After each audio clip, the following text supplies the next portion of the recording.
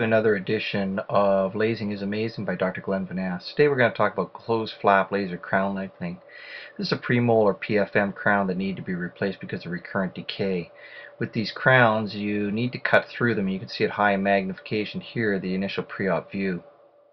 We cut through with a diamond burr first and then a carbide burr, and we can then get the crown off. Once off, you can see it's kind of disturbing to see the amount of restoration, and suddenly you're faced with this crown. At low mag you can see the rubber dam has been split, and then at high mag you can see floss on the distal of the adjacent premolar, and the margins are very difficult to see. You can see the palatal margin is extremely difficult to see and visualize. Removed all the amalgam, and there was a pulp exposure on the buccal, 2 pins that you can see there. The pulp exposure was coagulated with a diode laser at 1 watt continuous wave.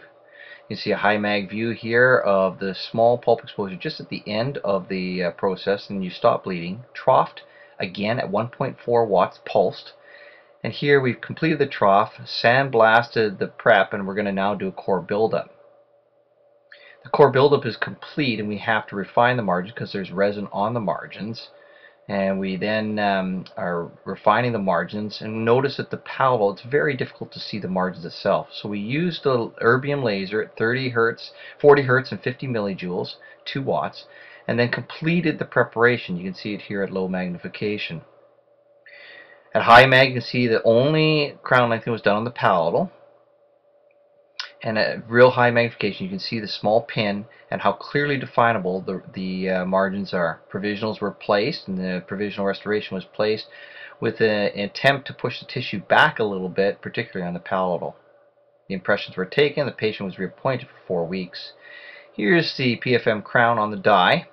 You can see the occlusal view of it, and here's a provisional in place. When we focus on the palatal tissue, as you'll see in the next shot, you can see the tissue is pink and healthy and appears to be healing.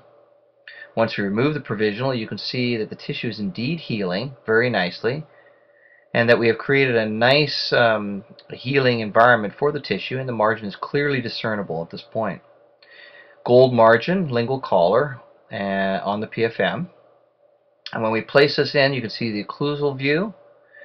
And then the last couple views are of the palatal, and you can see how healthy and pink the tissue is. This is immediately on the day of insertion.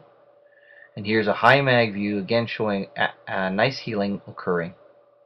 Hope this has been interesting. Dr. Glenn Van Ass saying goodbye until next time.